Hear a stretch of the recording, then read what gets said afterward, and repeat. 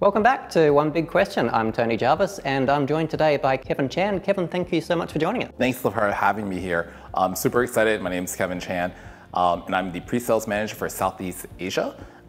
Really excited to be here for this segment. Really excited to have you, thank you. So today we're actually looking at a really interesting question, one of making a business case for new technology. And we see this all the time. We see teams struggling to evaluate new solutions, trying to figure out of all of the myriad options out there in the marketplace, what is right for them, what should they be evaluating, how do they actually go about doing that evaluation? We've seen it turn into technical exercises by technical teams, we've seen business leaders get into the mix, but what is the best way? Are there best practices around this? Are there things that are advised that can really ease the burden here and help organizations make the right choice? So today's segment, what we're looking at, Kevin, is taking that as a question.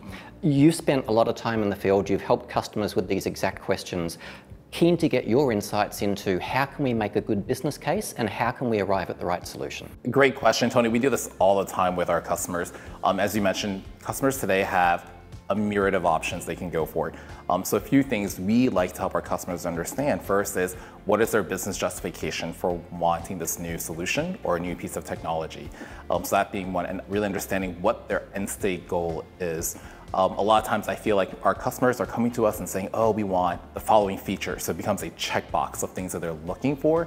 But you're really missing what the end state goal is. There might be multiple ways to get there. So you almost put yourself into a box by not thinking a little bit broader about your end state objective, your end state goal. So we go through that exercise with our customers being one of those items. Another thing we do a lot with our customers today is really defining, understanding what is a success criteria, and do you even need to do a POC?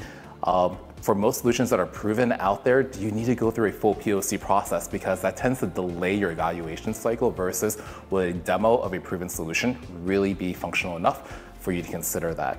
So just a few things that we would go through with our customers to understand their needs. For sure, and they're all really good points. We're actually going to come back and explore this in much more detail, really go into a deep dive, this question and a couple more. So do join us for that. We're going to go into a lot more detail, get some really interesting content out there.